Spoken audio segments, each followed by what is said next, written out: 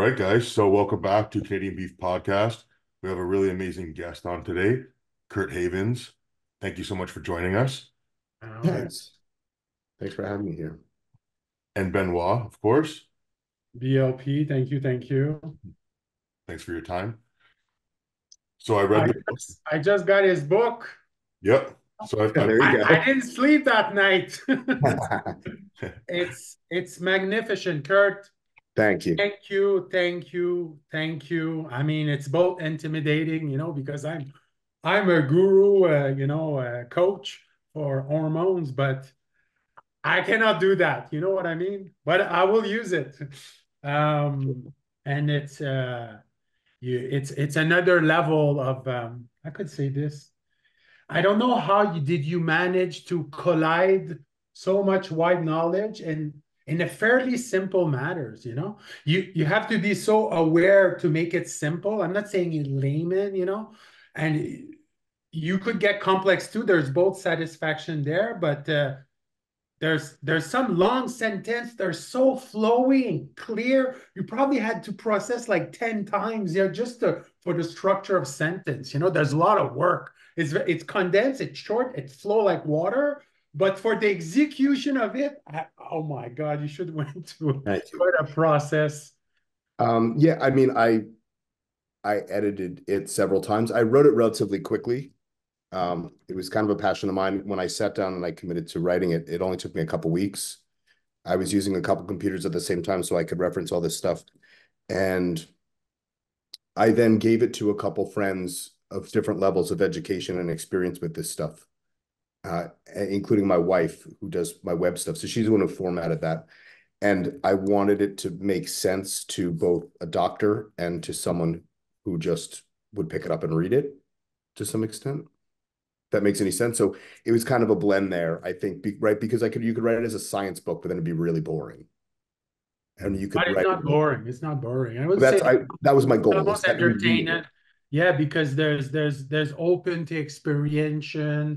There's openness to, yes, this is knowledge, but you have your own path. You're not too like regulatory. There's kind of a libertarian approach to it, which is kind of, I don't know, it's kind of atypical, I guess. I don't know, such especially that someone that's kind of fruitful in research analysis and understanding.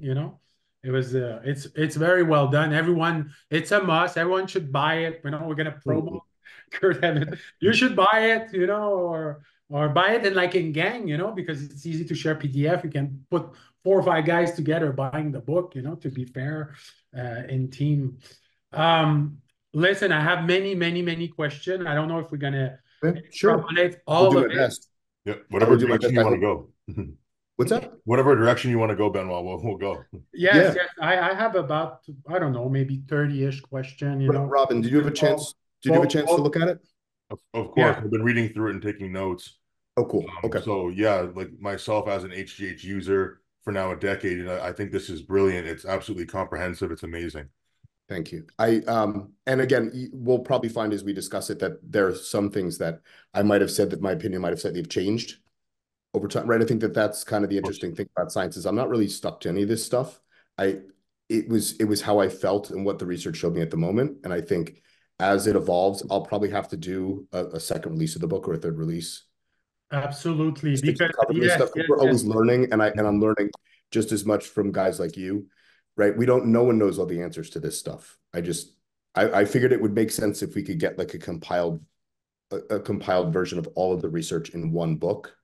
Right? And that's kind of what the market was lacking, is there was just no one reference for all this stuff. Yeah. That being said, some of it's right as we interpret it, we might realize that some of it's not correct.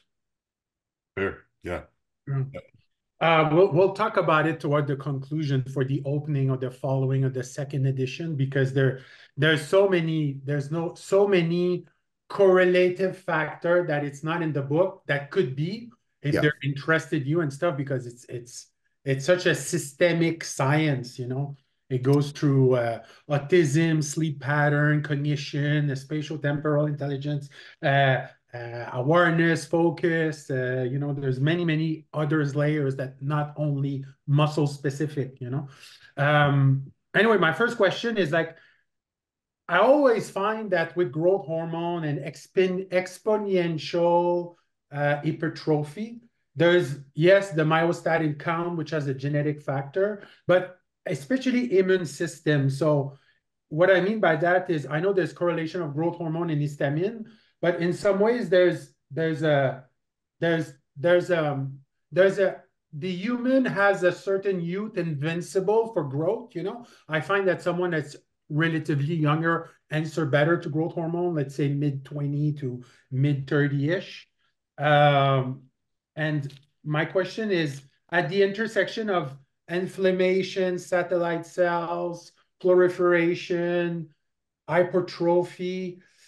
My question is like, what will be the best tool to kind of have the immune function or the inflammatory marker in someone that will technically abuse of growth hormone, you know, in the 10 plus units kind of framework, just not because I call to abuse, but in some ways when you go through Olympia level, you're so out Yes. of the human genome or the human demographic that you're in the freak level. And you know, and not only that is Olympia cater to the best, let's say, myostatin pro gene that is coming into their, Whatever. you know, the especially when it comes to the top 10, you know.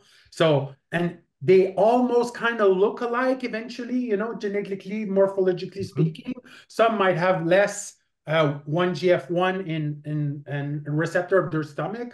They kind of cable like a Sean Rogan type of big muscle, tiny Mhm. belly waist. But my question is like how you could hack or how you could tune in a correlation of the maximal growth hormone possible for itself and immune function processing modulation. What will be your advice? That's a tough question. I would think you would look for like if you're looking for immune response, you'd probably look for Yes. inflammatory markers first, right? Yes, it's more With inflammation. You know, how you PRP, could things like control that. inflammation with something that kind of stress the body to a certain extent, you know? Yeah, so I would probably start with something like CRP. You would just want to make sure that there's not some sort of really high systemic level of inflammation, but you need interleukins to be increased at the same time in order to get satellite cell proliferation. See, tell us more. Tell us more. That's a Does very, that make any sense it to makes where I'm going with sense. this? Yeah. So and that's what we've seen. This is one of the reasons why trenbolone works with satellite cells is because of the interleukin response that you get from it. Um, so the inflammatory response is required for this growth, right? In the satellite cell response, because it's not damage per se that you're healing, but it's the response to mechanical tension that allows the mechanical growth factor to go to the cell is that inflammation response, right? So if you were to stop that response fully, you would not get that growth response or that satellite cell proliferation. Mhm. Does So that answer your question with that? Yeah, but that's pro-inflammatory. Me, I'm talking about inflammation in Yeah. terms of glial cell, like the negative inflammatory pathways. So specifically from growth hormone, well, I don't believe there would be any negative. Well, well, let's say if there's a correlation, I think there is, of aldosterone, renin, Okay. and growth hormone higher use. So how you will optimize sodium potassium balance with aldosterone function, optimizing growth hormone. What will be the protocol of maybe would be nutrition or supplement or modalities It could or be. I mean, there's probably lots of ways, probably increasing. So I only have one kidney. I don't know if you're aware of that. I was born with one kidney. So I tend to deal with fluid balance a little differently than a normal person. So my nephrologist has me consume more fluid with growth hormone than a normal person would consume to kind of balance some of that out. I think there could be other things used, right? Like guys use telmisartan nowadays to yeah. help balance these things out. Nutrition, you probably want to make sure that your sodium and potassium intake is adequate, right? That you're not hypokalemic, that you're not also too high in sodium. Um, How would you measure that, like for someone that doesn't know? How would would you know you, if you're hyperkalemic just walking around? But oh, I mean, you would have to get lab work done. I mean, as anyone that's, if you're using growth hormone, especially in a large amount, you should definitely be getting labs done. I think For sure. what I've noticed, I don't know what your experience is when I brought the growth hormone up, as you titrate the dose up, there is some definite fluid retention, right, initially, but a lot of that then drops out over time. Like it doesn't stay. Like it's just your kidneys are going to hold more sodium. And so you'll just store fluid from it. And then over time, it decreases. I don't know what like I've used 18 units. I've used a bottle of Serostim a day. And Mhm. initially, there's a lot of bloating that occurs, and then it seems to drop out after a couple weeks, and then um, you lose the majority of it. I think that when you bring the dose down to a more sane level, then you lose even more that you didn't even realize you were holding from that. But I don't think it becomes like a stressful or like an inflammation response per se. Mhm. That makes Do you will consider this like because growth hormone is kind of a smart drugs, the body will kind of correlate to a certain becomes homeostatic at some cascade point. of equilibrium or Yes, it's homeostasis. going to always reach homeostasis at some point, right? And that's something wrong. Um, I think a lot of the generics as well. I don't know what brands you guys are looking at. A lot of the generics also have diuretics in them that kind of stop some of this from occurring. Right. Like a maltol or something, right? Yeah, almost all of them have maltol. Serostim does not. Yeah. Um, And that's what usually correlates the added water weight, right? yeah, supposedly. I mean, I've Yeah. used a little bit of generics. I've not really noticed much in the difference in water. The only difference I noticed, in case I don't want to go too far in the wrong direction, in case this is a question for later, the only difference I've really noticed with generics is that they don't dissolve quite as well Mhm. with bacteriostatic water, and they don't, and sometimes they leave a little bit of irritation under the skin. I think it's just extra fillers. The average generic that I've seen has 6 to 10 extra fillers in there, whereas the pharmaceutical stuff generally has one or two. When it comes to the fascia and the derm, there's correlation of histamine and cross-reactivity. It's not a question of allergy per se, it's more allergy by correlation and a cross-reactivity pattern. So that's why you get welt or skin reaction, Okay. because technically it's more of a immune response related to sugar. So often it's not maltitol, but it's sucralose or sugar Yeah. derivative. And the Yeah. person eating sugar, so sugar upon sugar on fascia where the derm is actually very fragile, and especially in, let's say, Western culture where we all have some kind of correlation of autoimmune function. It's pretty relatable, but it's relatable to sugar sensitivity in terms of cross-reactivity pattern at the collective of our immune function of living today in this world, a That's world, interesting. Western, let's say call it polluant or pollution or whatsoever. Because I know Serostim does use sucrose versus the Yeah. maltol. Some of the generics use. Mm. Mhm. Um, Is my there any, question is then it's like when you say GH suppression, is this suppression at the thalamic or hypothalamus, or what kind of, when you say GH suppression, you never really extend fully on it? I thought it wasn't, and even me, I'm not fully sure. When I hear GH suppression, I always think at the hypothalamic function I'm of. talking about hypothalamic response. Yes. Yes. So let's say you're someone using 8, 10 units or more for about a decade. Someone like me, like I did growth hormone a lot, but 10 years ago, now I'm not using it. And I don't plan to. I don't think so. What you will think, did I affect my hypothalamic health, or there is some kind of glial regeneration and I'm okay? What kind of I of course I'm still much more muscular, let's say, than the average 50 years old around myself. Even Mhm.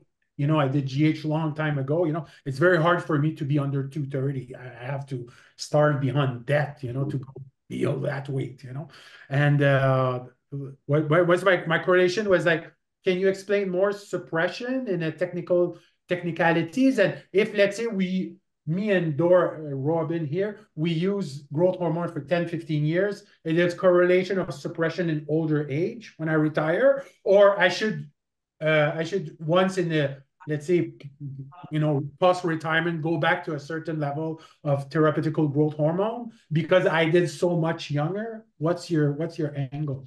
I would. Some of it's going to be anecdotal. I would say, have you done a growth hormone serum test recently to check yours? No, I No, would be curious. I would, from what I've seen, is there shouldn't be the same level of suppression as if similar to what the opposite of what you would see in someone that uses testosterone, right? So if you use testosterone for, a couple of years, say your total serum was, 600, use testosterone for a decade, and now when you come off, if assuming everything is functioning correctly, you might only be at 400 max now, right? You're probably never going to get back to where you were previously. With growth hormone, that doesn't really seem to be the case. What you would probably see is some level of somatopause, though, because of your age, because you're significantly older now than when you started. Not that testosterone wouldn't follow a similar pattern, but I don't think it's as extreme. So you think it's less relevant with GH than testosterone That's what I've because of the seen. natural decline? That's what I've seen. I think you're just going to get some natural decline with age. I don't think you're going to get so much suppression from use. Mm. It So, doesn't seem to have the same long-term effects. so If like that makes testosterone, you can replace it over time. And so what would you say is like the ultimate anti-aging? Is it 2 IUs the go-to? Well, they say 1.7, right, for 200, 220-pound man, give or take, Mm-hmm. give or take. Um, I would always just round up to two. Yeah, Say if you wanted to, again, a lot of this is anecdotal. We don't have a ton of long-term studies on healthy individuals using this for decades, right? We can sure. look at guys like Sylvester Stallone, who, we can assume what he's doing. I don't know for a fact. I don't know the man. I don't want to accuse him of anything, but my assumption is that he's using growth hormone. He's been using it for a long time, and he's probably using a relatively responsible dose. Responsible, I mean, probably under 5 IUs for a period of time, right? Like you and I both know that, like, if you want a result, you're going to use more, but you're probably not going to stay on 10, 12, 15, indefinitely, right? That's not a wise decision. Mm-hmm. Uh, I would say somewhere between 1 and 2, depending on the size of the person, you could use with, assuming everything else is fine, right? Like you're not prone to being diabetic and you're not experiencing these side effects, you could probably use indefinitely Mm-hmm. versus I wouldn't use much more than that for like long periods of time. Right. Yeah. Okay. So But because I've never seen any actual, I don't have any data to show actual suppression. So doctors will prescribe using some odd methods, right? Like mhm, 6 days on, 1 day off. The 5-2 was a bodybuilding thing that was to save money, basically, right? There was really no science there. The only two medical in disease states, the only two ones that I ever see is every day and every other day. That's really the standard that's used for HIV. mhm, It's used every day. you think it's from a neuroevolutionary standpoint, it will be so detrimental to health that there's a protective survival effect that you cannot technically suppress GH because it's essential for kind of a correlation of 1GF and lifespan. So there's kind of a Well, we see almost total suppression in some children now. You see basically IGF takes over the functions of GH, at least short term. those are pathological issue, but I mean for someone that's, let's say, healthy, parameter health. Oh no, I mean in that respect, I would say you're not fully It's kind of suppressing. a given for life if you're not on the misdraw of the genetic pool. If Right. you're relatively, your growth hormone is kind Yes. of a given for life. It's Yeah. not like thyroid function or testosterone, which we could be any. Yes. Yeah. Damaged long term. Yeah. I've not seen anything that would show long term negative effects there. Wow. But again, I've not Yeah, seen. I'm learning a lot. I don't think. yeah. But again, so what would be fascinating to see is I know some people with HIV that have been on a bottle of Ceristim for long periods of time. It would be interesting to see them come off and see after time what actually happened to their hypothalamus. But again, I I wouldn't ask them to do that, right? That doesn't make a lot of sense. It's not like valid to Mhm. study on these people who are ill, Fair. Yeah. And it might not even be relevant to what we're trying to right? do. We also don't know what else is causing damage, right? Yeah. Yeah. Well, one I thing mean, I learned from this book for sure is that GH it's complicated. more so that, and I think that that's something else. As I was writing it, you realize that there's a ton of stuff out there on it. It's been studied for a long time, as long as testosterone. It's just that it is so complicated in its function, right? And we don't know. There's still a lot that we just don't know about it. Mhm. Yeah, I thought it was really interesting how it's talking about the GH mediated effect of promoting the muscle cell growth, which is independent of the IGF-1, mostly due to creating more nuclei within the muscle cell. So this is when people are talking about we're getting like the hyperplasia effect. So is there like a ceiling on this? Is the ceiling on this ability to create more and more nuclei, is that regulated by myostatin or is that regulated by something else? Most likely by something else. I don't think we fully understand what those regulatory factors are. Myostatin most likely plays a role, but it seems like myostatin's role is more in utero than it is in an adult. So there is something that's occurring in both of our bodies that's stopping this process at some point, Mm-hmm. and it's driven by our genetics.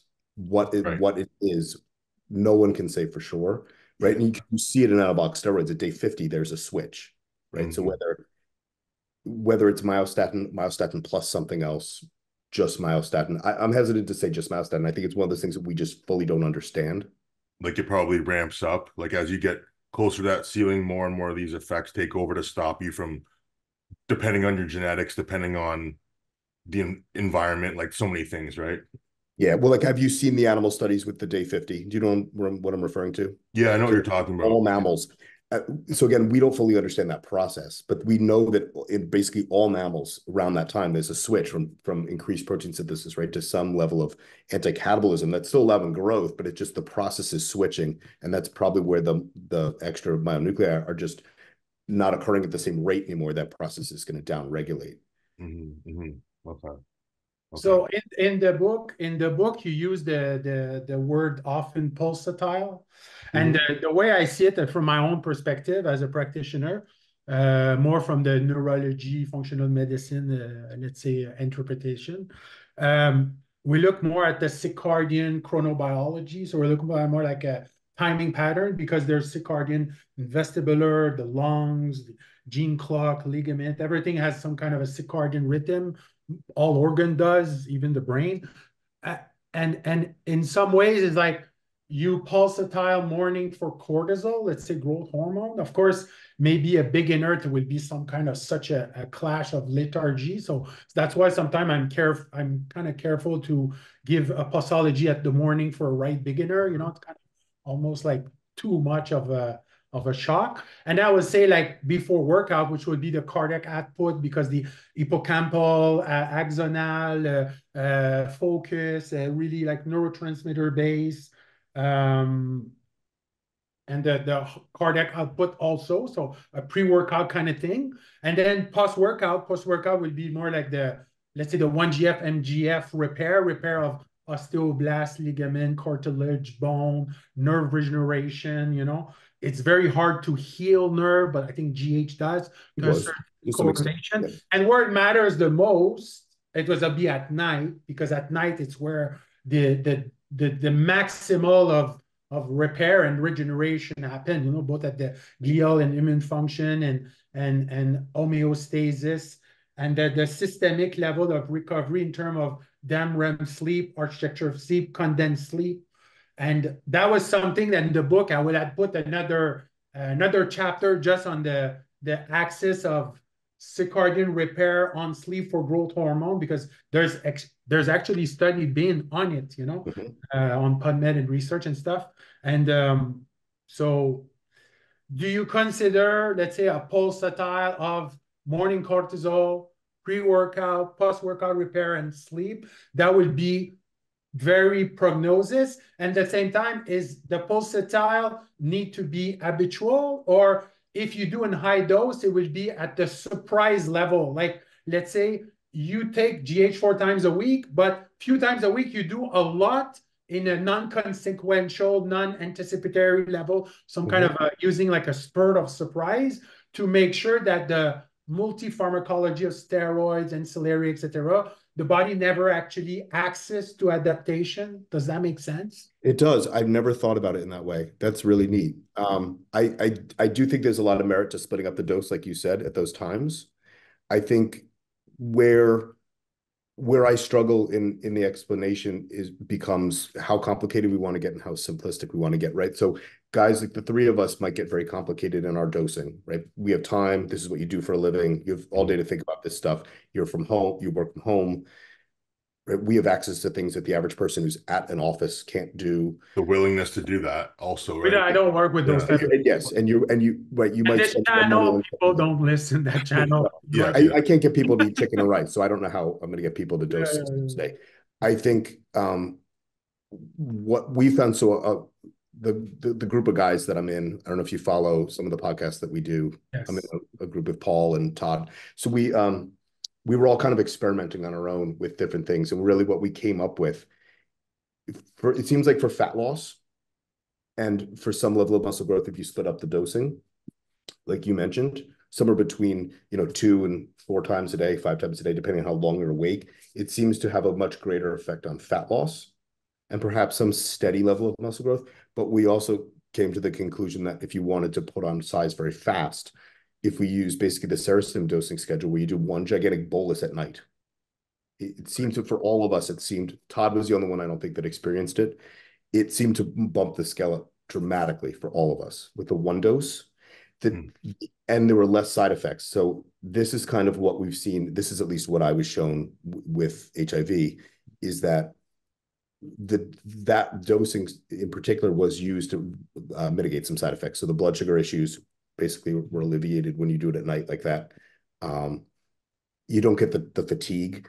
The issue that I have, I don't know if you guys have experienced this, when you split up the dose during the day, especially the morning one with the cortisol, the fatigue during the day is outrageous. It becomes really difficult to do anything, especially when you get the doses high. So if you're using 10 or 12, 15 units, and you've now split it up, I can't keep my eyes open. Yeah. Versus It when I was doesn't last the bottle forever. at night, I seem to be fine during the day. I will sleep so incredibly deeply at that point that I don't even have dreams. But then I'm totally fine during the day. And so you're obviously missing a window there too, right? So there's going to be a couple hours in mid-afternoon where you're not really getting, or evening where you're really not getting any GH response, but clearly it's still doing something.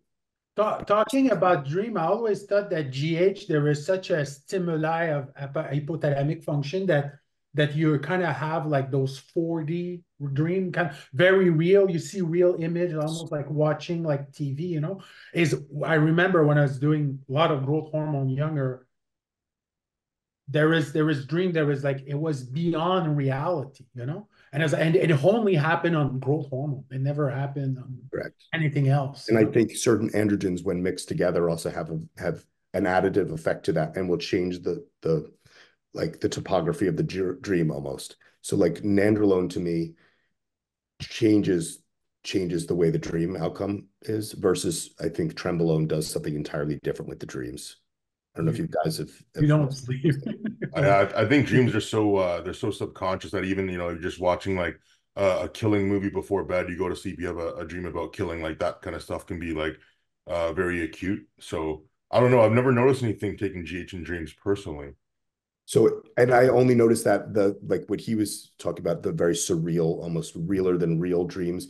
For me, it seems to be somewhere between like 3 and 6 at night, where the dreams are very surreal, and you wake up and it's almost like you're still in it when you're awake. I really should use one of these notebooks and write them down, because then you forget 15 minutes later what you were actually dreaming about. But they're so surreal. But when I noticed, at least with me, when I noticed the dose bigger, I noticed the dreams went away when the dose went bigger than that at night.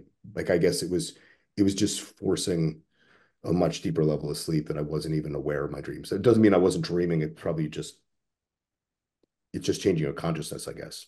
So the world of bodybuilding had changed to another level with Triciba, it's kind of very low, slow acting, flat insulin, almost like 42 hours. And like I mostly deal with professional that takes more growth hormone 4 times a day. So my question is like, if your Triciba is 42 hours and you're not a big fan of Humalog, too unpredictable, you find it too aggressive. So in some ways, will it make sense that the Triciba is only 2 or 3 times a week? Because in some ways, to me, the way I see it is, yes, anti-catabolism is good, but it's still part of nature. They need to have some kind of a flux of catabolism to anabolism ratio. It would not make sense to use insulin long acting nonstop for months, you know? And the thing is, if you do so, if you like inhibit all catabolism, where does that lead you? You know, it's very enigmatic for me. Well, and you like you said, you need catabolism in order to grow, right? There has to be both. You can't just be in an anabolic state all the time. Right? The process of getting rid of some of these old cells occurs when you exercise. So you're constantly slowing out dead things out of the human body. It's the balance. At the end of the day, it's which you leaning more toward. You as a bodybuilder, you want to be leaning more toward anabolism, which these chemicals will help you do. I would say you mean like using Lantus, like a long-acting insulin? Triciba is even longer. It's even Okay, more so stable. It's an improved Lantus. I would say they would be used more for like that background level of insulin that you'd naturally have anyway, that someone that diabetes doesn't have, versus using it to, right? Because it flattens out the response. Is if it's similar to Lantus, it's going to flatten out. Yeah. So you're not getting the same as like a Humalog. I would say no, I wouldn't use it. I wouldn't use it to leverage the same way as I would use a short-acting insulin. And I don't think that people should like, I wouldn't recommend that most guys are using insulin constantly, like throughout, right? Like a high day, like depending on the situation, I think there's times to use insulin. I don't think it should be just constantly bombarding yourself with it. But what's the actual consequences, like the physical consequences of being overly anti-catabolic? And in some ways, is Triciba is a perfect catabolism?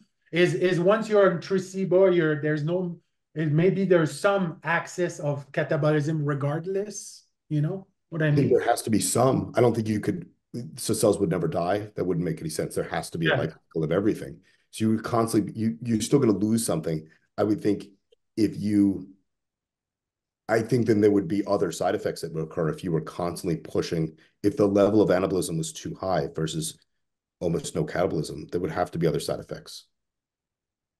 You think an over consistency of anti-catabolism will lead to some kind of potassium sparing or holding or retention?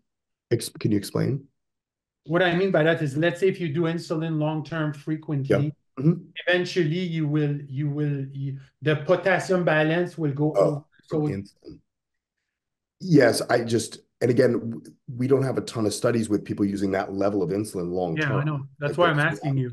I would think it would, yes, I think it would It definitely makes, skew that. Not, it makes not, sense. not something I'd recommend. I generally, again, I, insulin and cancer are two subjects that I kind of avoid if I can, making hard statements on because we don't know the answer to a lot of these things. Mhm. So I tend to just, I tend to take a pretty neutral stance when it comes to insulin because I've noticed, I don't know how much you You- guys see in this. I noticed that there's a lot of young guys now that are skipping the stuff that we all went through. Like how old are you, Benoit? Almost 50 or 49 now. Okay, I'm I'm 48. So 30, you and I grew up in the same, 31. you're 31. So you and I grew up in the same era in the 90s, right? So like I think that there was different stuff going on and we had to learn by reading books and there was a different process. I think now guys are bombarded with the internet and all this information and they've sped up this whole process. And I see a lot of young guys younger than you in their 20s that are now reaching for this stuff. And I don't want to contribute to that, if that makes sense. Yeah, I'm Like actually my glad you brought goal, that up. my goal is to The why thing is, I see insulin without putting a tone of a political statement. It's kind of preventive, you know, especially with excessive eating. You know, me, I'm a big fan of, I would not say isocaloric, but a little bit of fasting, a little bit of target keto, a little bit low carb. I believe that the body with training will build muscle regardless. That you don't need 1,000 gram agree carb. with you. I agree Mhm. with you Hey, 100%. Yeah, Cutler, I think yeah.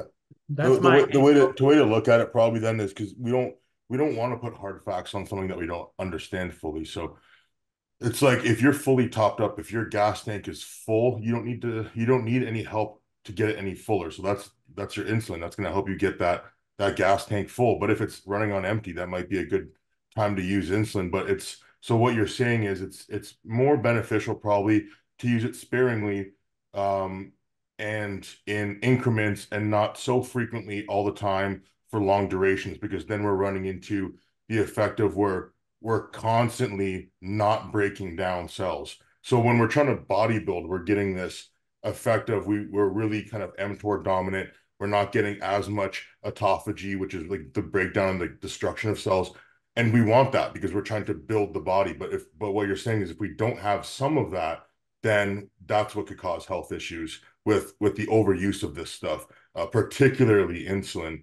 And I completely understand why you, first of all, like I said, I appreciate that you brought that up because, like you explained it perfectly, there are a newer set of people that are putting out information regarding using insulin as a beginning stage of your journey. Like instead of using anabolics first, you should try to use insulin first.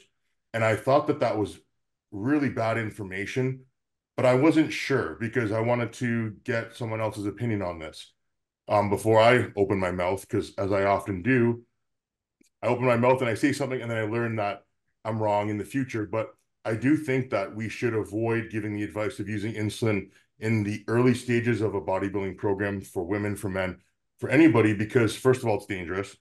Second of all, we don't know as much about it yet.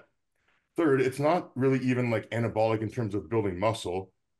And I think that without GH and anabolics, we're missing the actual benefit from the insulin. So yeah. I think someone that use 700-800 gram carb time of, Jay Cutler type diet, unless you're very prone I to eat almost 2,000, but I'm naturally leaner than someone like him, but I also not as muscular as him. yeah. So I find that's extremely dangerous if it's not your forte. Correct. It's No, I don't. So to put out there, I don't use insulin. Not something I've ever used. Not something I would use at my age. I was out of the bodybuilding scene for a long time, and I got back into it much more recently. At my current age and my risk factor with children, wife, career, school, I have no interest in the risks that are associated with it. I'm glad you said that because I think this is where people struggle. Insulin is dangerous, regardless of what bodybuilders want to think. It is the one drug that you could use correctly 100 times. You use it wrong once, it'll kill you, right? You could use testosterone wrong. It's not going to, cause harm like that. I think that being said, it doesn't mean it's always dangerous. I think there's a time and a place for it. I think if someone's calories, like Benoit said, are over a certain point, right? You need help utilizing those. I work with some larger pros that in order to eat, they need to eat a certain amount of food in order to stay that size. They require insulin because their pancreas is no longer sufficient on its own to manage that food. But these are pro bodybuilders that are 280 solid pounds on stage. These are not 16-year-old kids that have never done testosterone, right? These are also guys that, like you also mentioned, that are using grams of gear, right? They're using a bottle of test a week. They're using a bottle of Primobolan a week. They're using a bottle of growth hormone a day. They're well aware of the risks. They see doctors. They know that the life expectancy is not that long, unfortunately, for these things. And this is part of their career, right? If it's just to look a certain way to go to the gym or to go to the beach, that seems ridiculous to me to leverage those things. I think that you can use anabolics. I'm not against using anabolics to look good by any means. I'm just saying I think at a certain level, I think it's way past the beginner stage. And it's, you're skipping way ahead to a place that guys like me never need to go because I'll never be at that level. Right? My genetics limited me before I would need things like that. Yeah. What would be the I'm going elsewhere. I want to go back more to go ahead. Go. So growth hormone, ghrelin, leptin, hunger. That we have this big trend now. Everyone is on the general public. Retatrutide, Ozempic, Mounjaro, tirzepatide, all the GLP-1 agonists, which is the taste bud of the tongue going through a pancreatic anticipation of controlling craving and desire and wants and stuff. So that's why it can even inhibit smoking and sugar addiction and blah blah blah. So my question is like we see often people that use tirzepatide to kind of cut their hunger. They do GH for the anti-catabolic of muscle. They do a little bit of sport ART to promote their mass, and they get it in shape, and they can sleep without eating. I find that quite magical because in some ways, for me, I always I'm not an emotional eater, but at night it kind of like I have to eat to sleep. I can eat like a 500-gram steak to make me sleepy, which is almost too much. But if I don't do that, I barely sleep, So I'm in that kind of this could be a serotonin thing or dopamine. Yeah, exactly. Actually, there's other patterns. Breakfast. Your food in the morning might be low. what do you think in terms of the pathology of terzepatide with growth hormone? When one cut hunger, one promote hunger, it's kind of antagonist in some ways. Maybe it's not smart to do both at the same time, but it's an habit that we see in many demographic now, let's say male physique and stuff, not exactly in the pro rank, but in, let's say, the general public. I want to look like a beach kind of shape and stuff. Of course, using GLP-1 agonist for more than 3, 4, 5, 6 months will not make sense. Maybe it will change your emotional behavior type in terms of hunger and stuff. But I find that the book could explain more leptin, ghrelin, growth hormone interaction. What you could share with us? Well, so I was going, that's an interesting Yeah. point. So I started to go off on that tangent when I was writing, and I realized that it was going to go into this secretagogues. That's why I said in the beginning that I wasn't, in the book, I said at the beginning that I wasn't going to go there because I realized it was going far off. There is a lot of interplay between GLP-1 and IGF. Yeah. So I think taking growth hormone with it will, like you said, it will counteract some of the negatives of those drugs. We see a lot of anabolics being used too. A lot of these clinics are prescribing Anavar, things like that, oxandrolone, concurrently with these drugs. I mean, that's the unfortunate part of using these GLPs is that they do cause muscle loss, bone loss, right? They are catabolic by nature. So I mean, if someone's going to go that route, again, I'm Can not. you consider even if you have the glucogen paddle, you consider them all catabolic? Yeah, I think that, but again, I'm not endorsing it because I think there's a need for those drugs. I just think that there's a bigger need to address what the issue is with the hunger. Like, I think your hunger thing is more normal. You're an athlete. You're aware of what your hunger is. You're also aware of controlling that. I think it's with the people who the appetite's not controlled, right? And they're using a drug to make a decision for them. I think that's a problem. And we also don't know the long-term effects of these drugs. They don't use, like, for instance, with growth hormone, we studied this on animals, on cells in test tubes, on rats, on animals. All these new drugs, they use like a cell model now. So they're just calculating using an algorithm. They don't really know what occurs in the human body with a lot of these drugs that come out so quickly anymore. So I think we're going to see a lot of really strange things messing with these pathways in the future. Yeah. Well, interesting anecdote. My stepdad, he takes Ozempic because he admittedly just can't really control his appetite at night, and he likes sugary things. And he will now, because he's gone through the stages of diabetes and now all this kind of stuff. But it's like I love my sugar Coke. I don't like the diet flavor. And I'll make good choices, but I'm gonna have like a fruit bowl, which would normally send his blood sugar through the roof. But now that he's on this, his blood sugar never ever goes up. And for him, for his situation, I think that is truly amazing because that is probably what's going to save his life. Yeah. But for somebody else, like you're saying, like for Benoit, it's like if you could just change your habit, if you have control over that, then it's probably the best way just to take care of it yourself. This is like a last resort. This is like, I need to save my life because I can't like get the discipline or whatever. And he's a disciplined man, but it's just this one thing.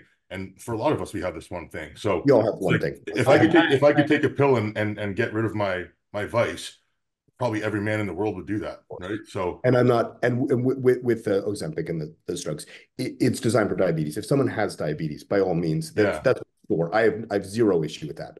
And same with metformin and those drugs. I think my issue with them is when you start creeping out of that realm, right? And then it starts to be used as a prophylactic for regular people. Right. Well, then it just becomes they just want to lose.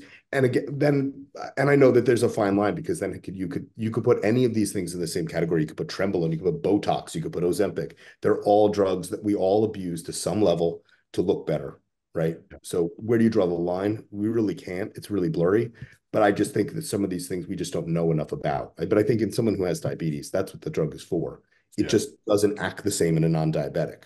Well, for sure. And people will blow it out of proportion in the fitness industry. You take something like that, okay, it works for this guy. Now it's just I'm gonna turn that into a fat loss ad, and try to make some money. And I know you're a big guy. I can tell by looking at you, you're a big guy. The last thing I'd ever want to do is take anything that stops you from eating, right? Like eating is our friend. Yeah, right? You get that big by not eating food. The last thing you want to do is feel nauseous all the time. The learning of satiety come through true patterns. The first pattern is breastfeeding. So the reflex of the mouth through the buccal reflex for, breathing, swallowing, chewing comes with breastfeeding. And in some ways you create oxytocin motherhood fostering in terms of vagal tone and safety. So in some ways, the collective society missing the long-term the breastfed create counterintellectual instinctive to emotional regulation of food instead of closeness and reach.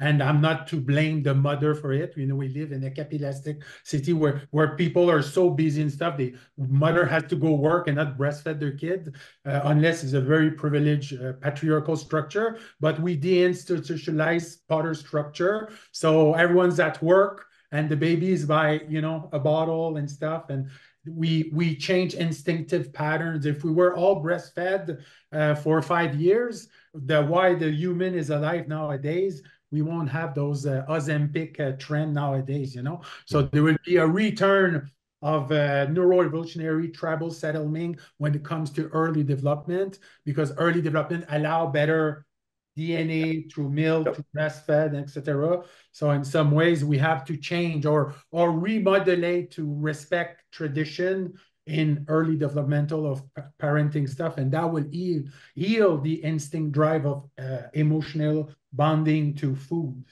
because in some ways, you're not supposed to spoon fed a baby. The baby is supposed to grab his own food after he breastfed. He explore himself, because in some ways, the peripheral limb of hand to reflex integration, neuroplasticity, ghrelin learning, anticipation of self. But if you spoon fed a baby or you put a screen or watch it in front of a TV, then every synaptic instinctive patterns of food correlation are not integrated properly. And that's where we kind of live in that kind of a food dysfunctional world with so much obesity, Of course, there's correlation to economic, race, etc., blah, blah, blah. But that's my. Oh, you're correct. And even the act of chewing, right, secretes growth hormone. Yeah. I did not know that. More so in women. They've done studies with women. Just the act of chewing will cause growth hormone secretion.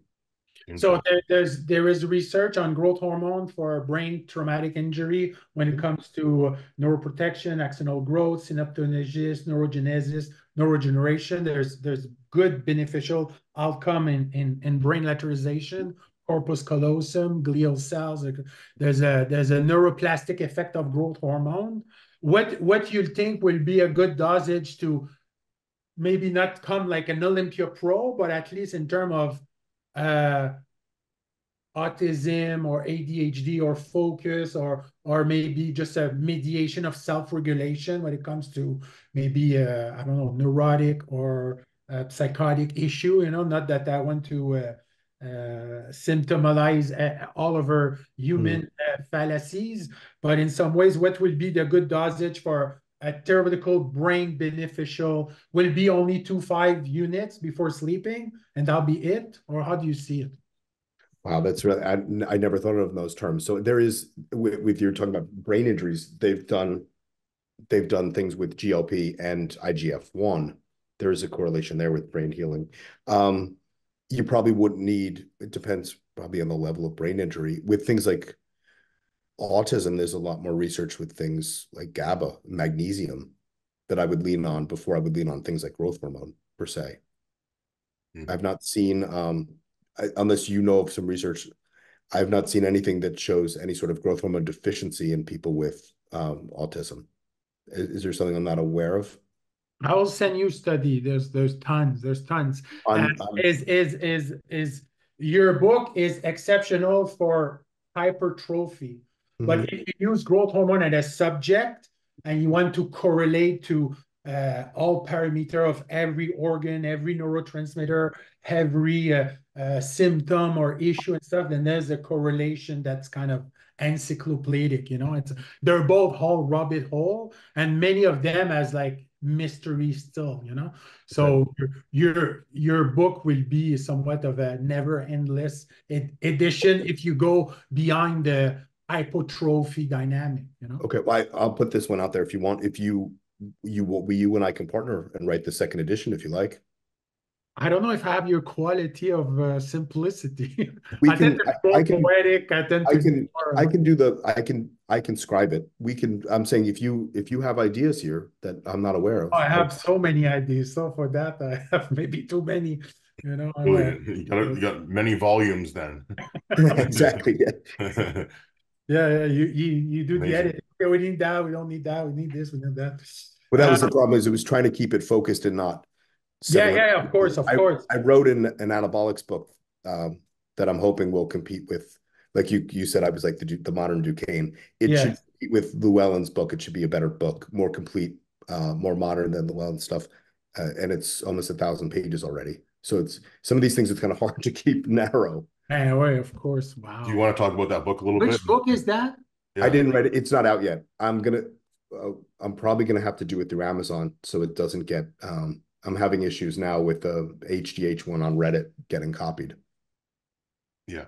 Yeah. because I did it as a What do you PDF. mean by that? What do you mean? I don't understand. Which with the Reddit, Yeah, yeah, yeah. there's a sub thread on Reddit now where people are downloading my book for free.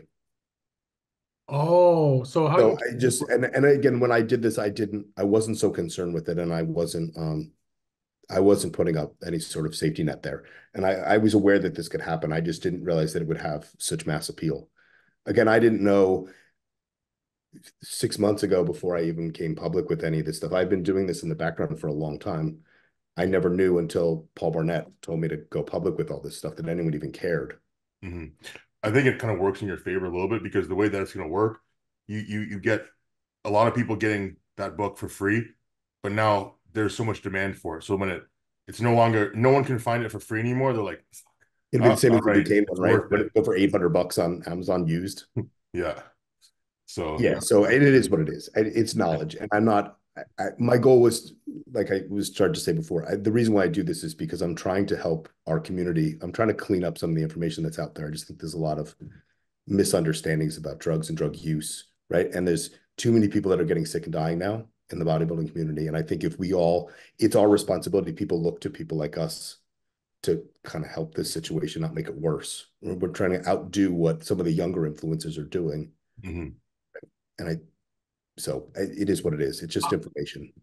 I will say with giving, you're always winning. You know, it doesn't really matter. You can do like there's probably software that you cannot reproduce without, you know, kind of serial encoding. I'm sure next book you can self-protect it. But Yeah. in some ways, I don't know, me, I didn't get it free. I pay for it. You know, I'm not No, I know you did. pay Yeah. for it. And it's just when it ends, I wanted more, you know. It Yeah. was Well, let's make I more. felt I'd rather make satisfied in more. the muscle, but I have such a, let's say, an interdisciplinary practice, you know. I consider vagal tone, I consider immune function, mental health, you know, and and then it's like it opened a realm of, you know, the impossible.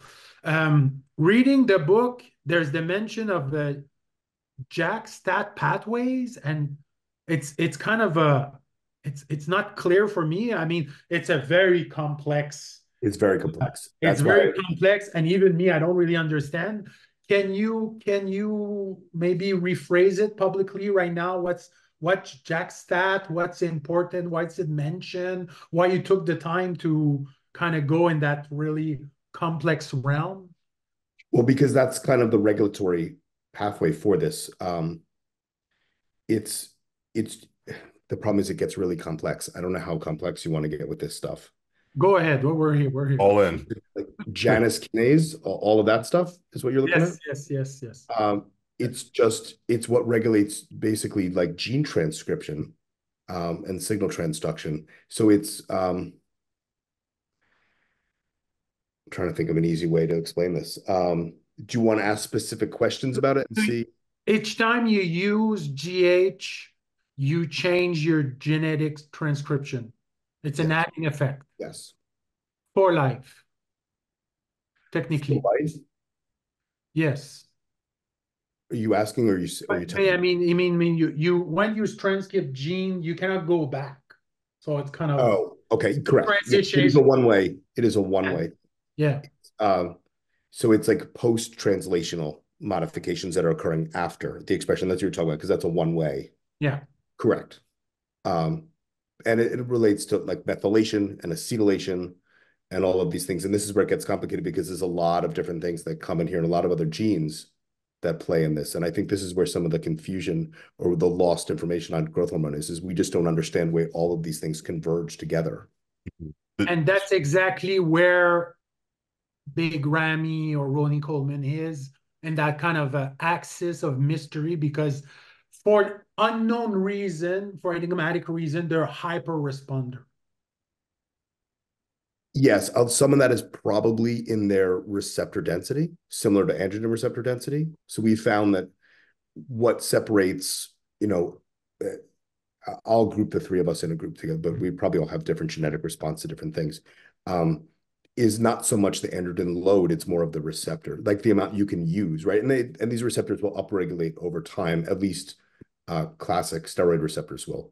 That receptor is a little different, but it's very possible that a guy like Ronnie Coleman just has many more IGF receptors than I do, right? So he can use less and get much more out of it, or more density in the proper places, right? Where I might perhaps have more on a kidney or on a heart, someplace I don't want an effect. Like the Big Lenny effect, essentially. Yeah. So it's probably more of an effect of that than it is one specific pathway, like this, like post-translational thing going on would be my guess, but someone like Ronnie Coleman or a Dorian Yates or any of these guys. Right. Because we see, at least in my experience, what seems to separate the truly successful pro bodybuilders is their response to drugs. And people are going to not necessarily love that statement, but in my experience, most people have some level of response to drugs. They're also non-responders as well. But I think it's not, they also have a higher response to training and food typically, but the response to drugs tends to be the biggest versus a normal guy, right? I coach some pro athletes in other sports and real sports that actually don't respond particularly well to drugs. They've already reached the genetic limit that they're going to reach in muscular size. And when you put them on anabolics, they don't change that much. Their strength might increase a little bit. They might grow a little bit, but they're not growing. They're not going from where they are to a Dorian Yates. If that makes any sense. So I think that's what really separates a pro bodybuilder level or someone who can be that massive is probably the response to those things. And that's most likely receptors. Yeah. That makes sense. There's this 1GF, which will say some kind of 1GF that will maybe, since it's a shorter half-life, maybe more brain-centric. And then there's the 1GF LR3, which is kind of a mysterious function or dysfunction. I never know how, beneficial or not it is, or maybe it's both at the same time. I'm kind of in the mystery status right there. And then there's the Increlex kind of myth. I did Increlex younger. I thought that it was completely insane, but I felt maybe a placebo effect of very, very fast adaptation to it. But I had an astonishing surprise gain that even growth hormone had never done. I did the Selma Eldritch German version more than 10 years ago or something. And then growth hormone. I personally had preferred the growth hormone optimization because I find that the LR3 was very triggering in terms of my own blood pressure and stuff. It was too aggressive on me, both in microdosing or mega dosing. The DAS1GF was okay. MGF works, but so minimally that I didn't really like the frag, all the peptide GH, all those derivative samaroline. For me, they were all too weak, especially when you're used to growth hormone, both generic and pharma. I know in the book you don't like the generic term, but the thing is, you have to consider that US custom and Canadian custom are not the same world, And in terms of legislation, no one goes in jail in Canada with steroids, even for trafficking, even having like 1,000 bottle, they slap your hand, go home. It's not like US where they put you in jail for almost anything. We don't have that. We have more volatility, even made domestically peptide and stuff. Yes, there's warning, but it's never this kind of DEA investigation that put you in jail. I know you had like this guy that looks like a UGL owner in the US. He couldn't really talk, but us in Canada, we're so freely. So in some ways, generic in US and generic worldwide is very, very different, I was just, you mean when I clarified the term at the end, where I say, yeah. so that was more just so people can understand that it doesn't mean, so in the United States, when you talk about FDA approval drugs, right, there's a patent, when the patent goes away and then other companies can come out with the generic version, that generic version still needs to pass rigorous standards in order to be sold, versus all I meant was that there is certain, what we would consider generic, Chinese growth hormone that does not passing any sort of testing at all. They're just literally putting it in a bottle and selling it. I just meant that it's not regulated in that sense. Yes, but in some ways, China, you have to consider that China pay tax, even they pay Bitcoin tax, they pay import-export tax. They need a Kijiji or association that they're responsible of it.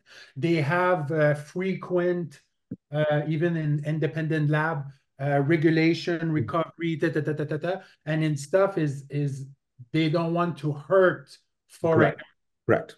So there's a leniency that it's not FDA approved, but trust me, you don't want to kill with generic definitely not. someone from China. You will end in jail forever. And Chinese, U.S. jail, Canadian jail, but Chinese jail, trust me, you don't want to end there. So they're pretty protective in terms of. But anyway, regardless, glass is so controlled at custom nowadays, both international, that now we have domestically made growth hormone. Correct. And something that I probably learned more after I wrote the book.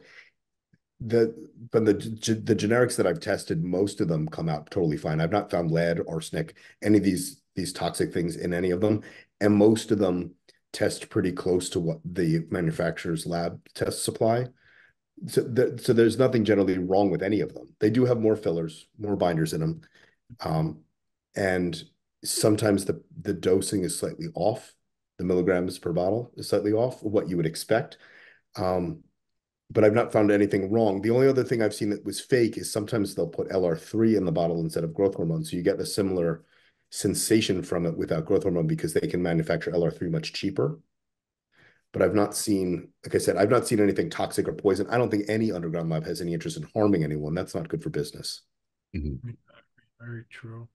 I think it's less common now as, I mean, I know there was definitely in Canada, there was some brands that would just completely sell you just straight up garbage, but I think they get weeded out over time, It's because with the internet. I mean, yeah, because how you gonna have a business, right? Because people look up reviews before they buy from labs and all that kind of stuff, right? So people, I think the market's changed a lot, and now it's so underground GH kits. They're not all created equally, but depending on where you are, you might be able to get some really good ones, and they might be just as good as the pharmaceutical stuff for a fraction of the cost. Yeah, and some of the European IFBB pros that I know use more generics than they do pharma stuff because it's when some of these guys using 3 bottles a day, so it's much easier to get financially to deal with that. And I think they're saying maybe because of the mannitol, you get less side effects. Yeah, and it's good working, right? These guys are massive, so it's not like there's something wrong with the growth hormone. And if you're going to get side effects, if you use 30 IUs a day, you're going to get side effects. There's something wrong with it. I think the biggest issue with the pharmaceutical growth hormones is that in Canada, it's hard to get an actual supply of Canadian growth hormone. So a lot of the growth hormone is being imported. And so most likely you're dealing with, if it is actually from a pharmaceutical company, it's probably not as regulated as like a US or a Canadian pharmacy is. So I wouldn't trust those. So you're going to be spending more money to try to get some imported pharmaceutical. It's just like if you can get a good underground, then you're good to go. No, I'm with you. I don't think, and like you said, it's a good point that you said that too, because the more that I speak to well-known pros, top of the top pros, a lot of them are telling me, yeah, well, I'm using I got a good underground lab and I'm using this one now. And it works for me. Yeah, I've not seen, so at least in my experience, I've not seen anything wrong with any of them. It's not to say there aren't some that are underdosed, right? But like we discussed even gear wise, there used to be garbage gear on the market. I don't think there's that much junk on the market anymore because with the internet, no one's going to buy a brand. If they get sick, they get an abscess, the brand's going to go out. They're going to go to business. No one's going to buy that garbage Well, you anymore. know, if the guys that are selling the underground labs, they're saying use the underground labs, and the guys that are selling the pharmaceutical are saying use the pharmaceutical. So you just have to make that decision for yourself. But you know, that's why I always like to pick people's brains and what are you taking, and you know, kind of compare that to what I've been doing, and you know. Yeah, I mean, like I said, I've used both. Mhm. I I'm around Ceristim, so I use Ceristim, but that doesn't mean that that's necessarily what I stand behind because of any particular reason. It's just what I happen to get. Yeah, and you know, even more relevant for Canadians probably because in Canada, let's say for a kit of Serostim 126 IUs, we pay twice as much as a US citizen does. So literally, or It's more. 105 Right in Canada. more. Yeah, yeah. I The was, I was, The Serono in Canada is 105. Did we see yeah, Chase Irons and I did a show a couple months ago on Ceristim, and we were just talking about the benefits of Ceristim specifically versus generics, and that turned out to be a huge financial mistake because it drove up the Google algorithm changed the next day. The fourth most searched topic in bodybuilding was Ceristim, and it doubled the price on the black market. yeah, crazy. Yeah. So, yeah, and And it then there's shows gonna you be how, Welcome to yeah, Green. potentially more replicas and fakes go around now, right? It's yeah, crazy. and I've Yeah, seen and you see all like it is amazing the fake. Yeah, you're better off just buying a white box with black tops in it than you are buying some of these what look like pharmaceutical stuff sometimes because half the yeah, time yeah. Well, people still think, oh, well, it's a pen or it's a pharmaceutical. It's got a label on it. It's like, nothing. Yeah. yeah, but when people are invested in making money, they're gonna make Oh, some good shit to make yeah. you, you So know, with convince ampules, you they want your you know, money. back Yeah, in the day, people would sell. People thought if it came in an ampule, like if the oil came in an ampule, but it was real, right? You can right. buy a machine that makes ampules. It's just loud. You just don't want to do it in a residential neighborhood, but you can cap ampules the same as you cap a regular 10 ml bottle. Yeah, exactly. If you're buying a Primo ampule, I don't think you got that from the pharmacy. Probably. So let's go back to the book. I Yeah, know you talk about it, Kirk Haven and Kikel also a great mentor.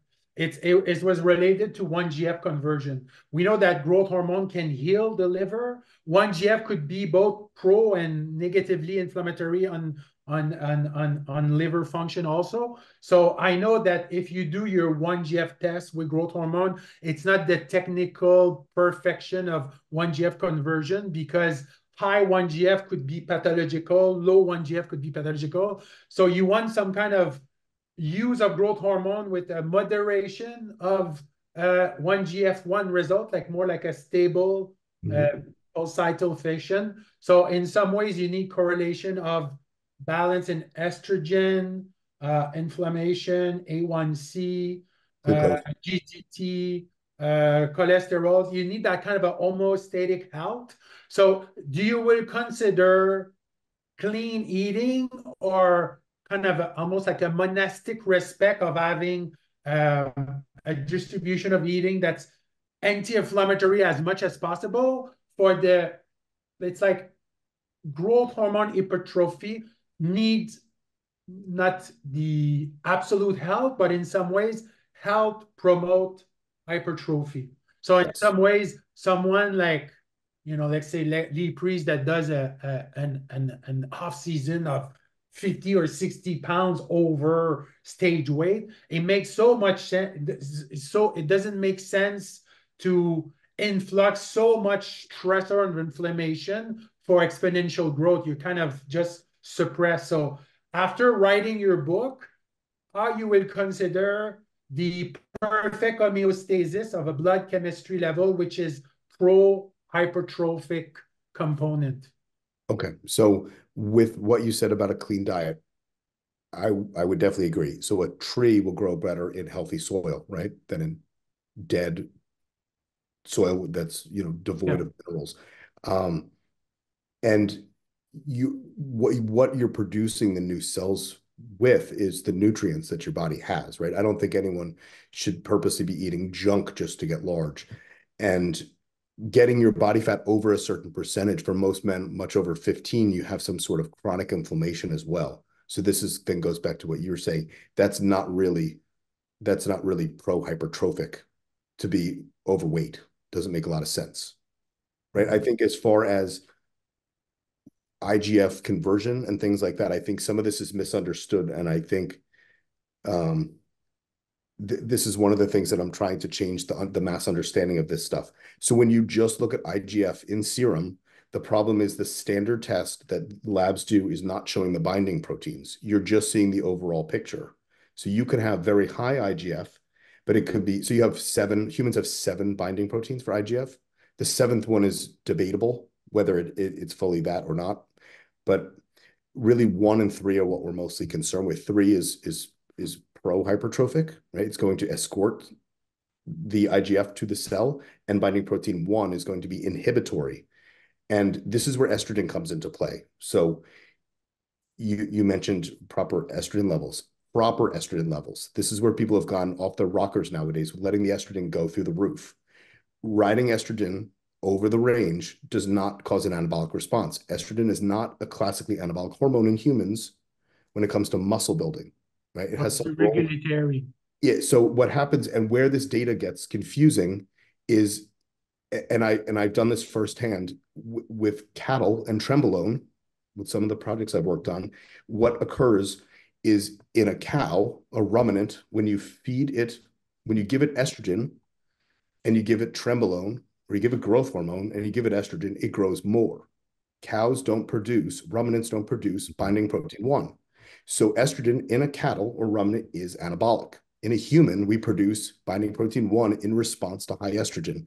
It is a regulatory response, and it's one of the main reasons why women have higher growth hormone and less IGF than a man does, because they produce more binding protein 1 because their estrogen levels are higher than ours all the time.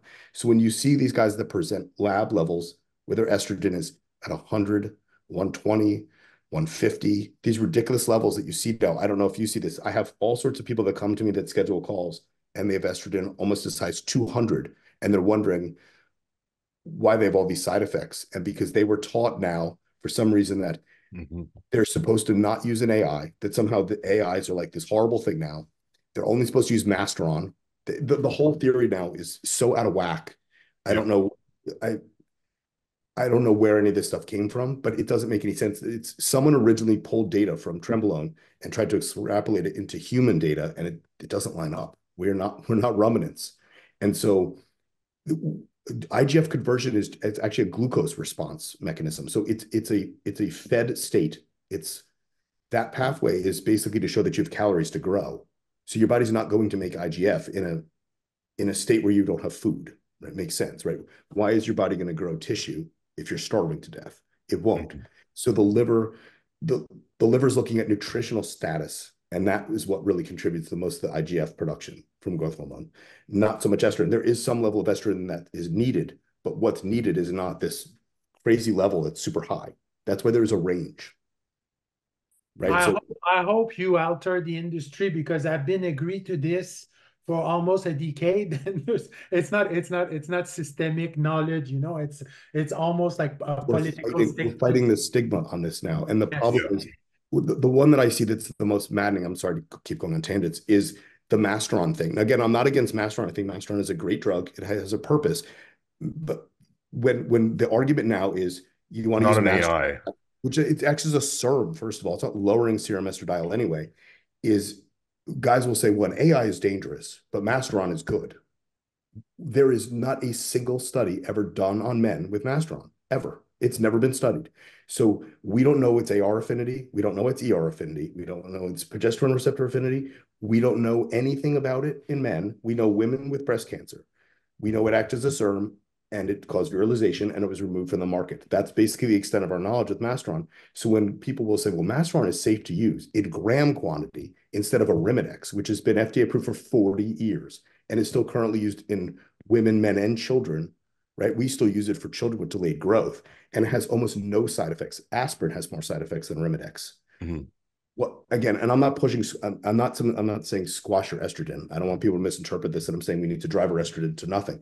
There's a range. It just needs to be a range. Yeah, it's a conversation like Broderick Chavez would say, right tool for the right job. So I do think it's really important that you did go on a tangent to talk about, kind of why there's misinformation going on, because you can look at studies and you can create this information and put it out there. Anybody can do that, but someone can read that and they might now have this idea that, I don't need to run any AIs. I should maybe have a higher estrogen ratio because someone told me it was anabolic.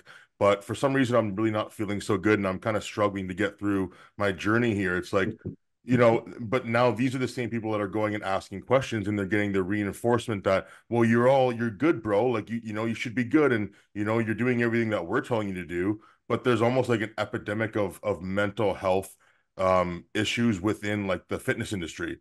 So we're trying to solve it in the wrong way, I think. Yeah, So and yeah. it's stuff like, again, I'm not against any of these things. I just think the right, like you said, like Braddock said, like the right tool at the right time. We're seeing guys then using telmisartan to manage the water retention issues that they're getting because their estrogen's too high. No, manage the estrogen. Why are you managing blood pressure?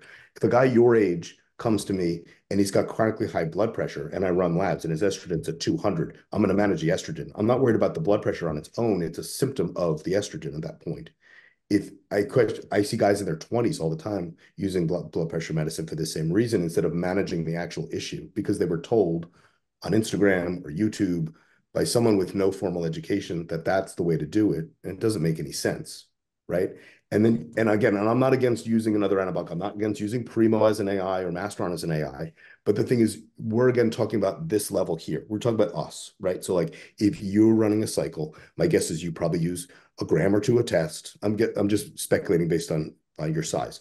And you might use another gram or two of another anabolic on top, and then you probably stack some growth hormone. You might use some insulin here and there, whatever. The information is not for you. You're already an advanced user. You already know how to manage your cycle. We're talking about young kids here that are using 300 milligrams of testosterone. They've never used anything else. Is the right answer to tell them, oh, you need 300 milligrams of Primo now? Why? It's their first cycle. So why have we gone full circle? Don't block your estrogen. There's still other anabolics on top Mhm. in the beginning. Yeah. It's I definitely want to go back. I have one yeah, question about sorry. the book before we go back to the book, though. I want to just finish that up. But no, I do think that's very important. The idea of, it's like the way I think about it is categorizing the drugs for what their main, what you're trying to get from it, what the main goal from using that drug is, right? So if I'm trying to use, in my opinion, trying to use a Mastron for the AI effect from it to lower estrogen doesn't make sense because I'm trying to use my anabolics for the anabolic effect. So I can understand that Mastron is, it does have the anabolic quality. It can help me build muscle and it won't convert to estrogen. So that might be a good choice for someone that doesn't do as well with estrogen converting Or drugs. 19 more or something. Yeah. Yeah, but I'm just like, it's almost like just keeping the drugs in their lane that they're used for. It's like, again, like going back to the insulin, like that's going to be used mostly for topping up and getting glycogen stores full or sub maximally full, whatever, or super maximally full. Using anabolics to build muscle, and not using them for in fact, if you need to use AIs, choose the AI. But I think everything, again, this is like, if we're going to go full circle, having the GH, there's a moderation effect here. You're gonna, if we're gonna go extreme, we're gonna go on that high end of what we consider to be, I guess moderate, but we're trying to find, essentially what I'm trying to say is we're trying to find the balance to get the most benefit. So we're making things more complicated than it needs to be because there's a lot of this carryover, like, oh, we should start with insulin, or hey, we're gonna use more Primo or Mastron, but if we just go back a little bit, we can just see that when we keep things more simple, it works and it's always worked and it doesn't seem like it's going to change. If we stick to test, we're going to get good results, things like this, right? So, I mean, I go on these tangents too because I keep saying things over and over, trying to explain it in different ways because I want people to understand this the way that I understand this, the way that you're understanding this, Benoit. We're trying to explain this. Some people who understand it don't explain it well, but I really appreciate how you're explaining it because you're We doing a have 10 lot better. minutes left, bro. Yeah, so So we thank only you. have 10 minutes with the expert. So So I let's want to just take finish up. advantage of it. Yeah, my last But I question can for come back on. We the can book. we can continue this conversation over many podcasts. I'm totally fine. Absolutely. Just Yeah. keep Yeah. going. So we'll come back to this stuff. Yeah. But I was actually, I had no idea that the GH had varying effects on the different sexes, whether you're a male or a female. Could you talk about that a little bit? Well, yeah, that's why. So in the book, in the beginning, what you're referring to is I say that it's sexually dimorphic, and I was just going to focus on the male stuff. So Mhm. it's some of it. I'll try to keep it as concise as possible. Yeah. Basically, it goes back to the estrogen thing with the Mhm. IGF. So you'll notice there are a lot of practitioners now that focus on longer life, longevity. Doctors that are, I don't know if you call them wellness doctors or whatever, and they're looking at things, and they'll use things like metformin because it lowers IGF, right? They're using a diabetes drug for a different effect. And they'll say things like lower IGF increases lifespan, right? The problem is that's not true anymore. That's been disproven in men. So in men, actually, higher IGF will contribute to a longer life in vivo in nature for you and I, not in a cage. With rats, what happens is they don't run the risk of getting injured. So technically, if you reduce their food and you reduce their IGF, and the way the IGF is reduced is by reducing their food, like I said before, they can technically live longer because their metabolism is very slow. The problem is in reality, if we reduced your IGF to almost nothing, even though in theory your cells could live longer, you'll go outside and you'll trip over a curb and you'll smack your head on something and you'll die. So the biggest predictor of mortality for men is generally getting injured. So you don't want to reduce things like that. So in a man, it's both biologically normal to have higher IGF and from things like the growth hormone, the growth hormone will cause that production. Um, and in women, it's kind of the opposite. So you don't necessarily want to force these metrics really high in a woman because it goes against their biology. So it's not Beautiful. just women can't use growth hormone; they don't need as much. They definitely don't need bottles of it. They can generally get by with like a unit. Like if they're typically looking for anti-aging and fat loss and those types of things, that's a completely different thing than the focus of that book. And like we said before, I will gladly revisit this thing. We can write, you can help as well. We could write 20 of these books depending on what avenue we want to go down. That was kind of the issue with this is there's so many things that growth hormone does. Mhm. I was just focusing on our specific world Yes. No, it's when I amazing. Yeah. Yeah. So if I say a good regulatory level of prolactin and progesterone on women will have a beneficiary effect of GH to 1GF conversion to lower down slowly, incrementally SHBG. So there will be a progesterone pattern and prolactin in estrogen modulation of a woman on growth hormone use will help her SHBG and probably her regulatory hormones, regardless of use or not. It's those are human sequence of woman health. yes. And Yeah. we can also we should probably do something on sex hormone binding globulin 1.2 because I think that's really misunderstood as well, right? There's a range, there's a sweet spot for it. You don't need too low and you don't want too high. Yeah. Yeah. You know, like the trend is let's use as much proviron as we can, right, to squash SHBG, and people don't realize that there's huge problems of doing that as well. Right. Exactly. Mhm. Well Yeah. said. Well said. You see, that's why I put program for one of my almost every cycle. That's We amazing. agree on so much. It's exceptional. I mean, it's like very rare. It didn't happen often in my professional life. Listen, I have two more questions. Yeah. You talk about systemic and local injection with growth hormone. You seem, if I understood correctly, that you kind of like local injection because systemic could through organ and stuff. My question is like, I was a bit biased by it. I was like, if you inject in your stomach and there's some kind of a CNS gut access to osteoblasts, brain blood barrier access of growth hormone, maybe in terms of distribution would be good to not overly abuse of uh, systemic injection, but yes, local injection since bodybuilding specific, but systemic has still some kind of beneficial advantage, maybe not at the abuse of GH. So maybe like, let's say 3 local injection to 1 systemic in terms of how I was pulsatile, the way I was doing my 4 times a day cycle. Does that make sense to you? Do you agree to that statement? Does. So that's something that's interesting. That's something I've changed my thought on is the IM versus sub Q. And I'm going to agree with you on the sub Q. Um, I think some of the initial studies look like IM was more advantageous. Yeah. I'm gonna compare it to using testosterone. Does it really make a difference? The only thing that I can say conclusively is that if you use it IM, it's going to speed up the release pattern, right? So you might get it in your system after an hour or two versus sub-Q is probably 3 hours. Unless you're someone who's using it 4, 5, 6 times a day, IM doesn't make a ton of sense to me. I switched back to using sub-Q. I found that I was already putting holes in myself. I didn't need to be injecting more IM than I already was.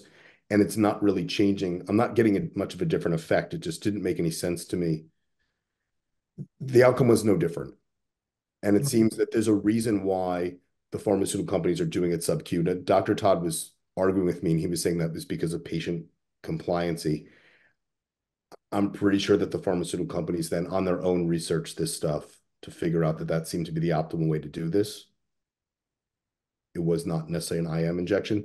So I would say, I think if you do it sub-Q, I think is adequate. I don't think anyone needs to necessarily be doing it IM. If someone chooses to do it IM, by all means, you can do it IM. I'm not sure actually how much localized growth you're going to get from IM versus similar to testosterone, right? My glutes have not grown from using IM testosterone injections there. Well, the blood flow goes systemic within It's different. seconds, so maybe it goes everywhere regardless of the outcome. My last question is something that I never could really professionally explain, so I'm going to rely on your knowledge to do it. There is a myth that I find in my practice that bodybuilders tend to be more GH oriented and strongman powerlifter in the pro circuit tend to be more pro 1GF related. It's almost like, is 1GF more a strength component? Not exactly. We don't care about hypertrophy. We don't care about aesthetic or function. We just care about the actual primal strength. Is that a myth? Is that true? Should I comply to that? Or what's your perception? So strength as far as a central nervous system effect? Yes. In terms of strength, I would say that would be more yeah. IGF, right? Because growth hormone technically is not technically growth hormone is a catabolic hormone, even though it is building up tissue to an extent, not muscle directly. So it shouldn't be stimulating the central nervous system in that way versus IGF would be. I would say that would now I would, like you had said before, I would always prefer growth hormone and let growth hormone cause an IGF release on its own, because I think then you're getting the best of both worlds versus just using Increlux or LL3. But yeah, that would be an IGF response. Now, why? I didn't realize that the strongman would just prefer. So they're using pretty much just Increlux? Yes, or LR3 or DES. Or I would think the growth hormone would have some advantages too with the water retention and things. I think it would help. Right? Probably Sleep and you stuff. don't care how much do you care about how much I can, That's so interesting. I didn't know that. But yeah, I mean, that would be an IGF response in the brain, not a growth hormone response when it comes to strength. And which affect lifespan, Yeah. so they don't really care. They care for strength. Strength is the Interesting. Okay. priority. Wow. My last question before we go. First, thank you for your book. Thank you to be with us. That was magnificent. I'm glad we agree on so many level. There's I don't know if it's a myth or misconception, but if I understood correctly, growth hormone plus one is equal protective of life, but growth hormone structure minus one will be the E. coli, which kind of kill you. So the growth hormone is actually at the intersection of in between world, between dying and living. Does that make sense? Or I'm completely mystical? No. It doesn't not make sense. Can you explain it a little more? It's fascinated by this. we You mean if you it's removed like one? growth hormone comes from like bacteria, but Yes. the bacteria could be actually very negative for the Yes. body. So it's transduction from an oppositional pinpoint.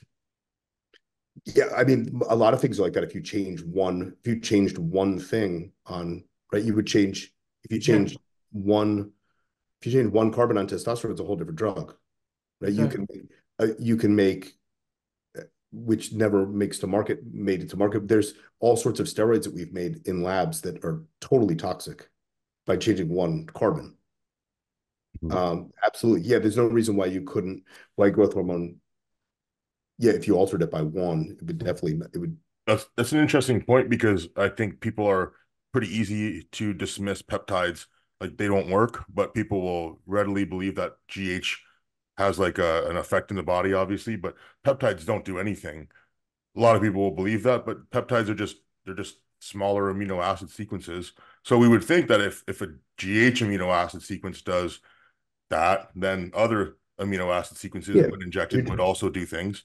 So especially with the ones that are coming from growth hormone, you're just taking a segment out, like GH frag, fragment, yeah, it's a you're perfect pulling the example. fragment Yeah. out, and you're trying to bypass, because we know exactly which amino acid segments do what effect, give or take.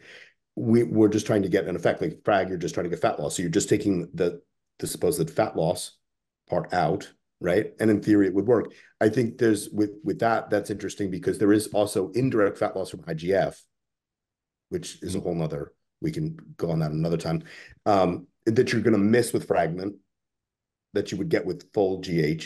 And I think that a lot of people misjudge side effects for an effect, right? So when you take growth hormone, you're going to get numb hands and swelling in the joints and other things that people equate with it's working, Mm-hmm. right? Versus if you use BPC 157, you wouldn't get those side effects. So people are like, it doesn't do anything. True. It's not doing anything. It's just not giving you those same side effects or those same effects, depending on how you look at it. But Yeah. it doesn't. Yeah, there's no why would this chain work, but this chain wouldn't work necessarily. The same as this chain could also be toxic versus depending on what segment you pull out. Mm-hmm.